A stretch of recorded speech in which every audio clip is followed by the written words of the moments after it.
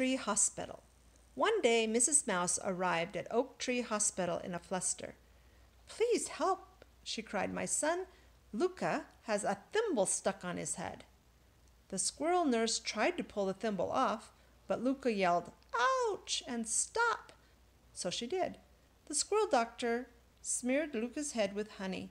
It made him very sticky and got in his eyes and ears, but it didn't move the thimble one bit. Then the squirrel nurse had a thought. "Luca, can you wiggle your ears and wiggle your eyebrows?" she asked. Luca wiggled and wiggled as hard as he could, while the squirrel nurse and Mrs. Mouse and the squirrel doctor tugged on the thimble, and with a loud pop, the thimble flew into the air and hit the squirrel doctor on the nose. From then on, just in case, Mrs. Mouse made Luca practice waggling and wiggling every single day and kept him well away from thimbles.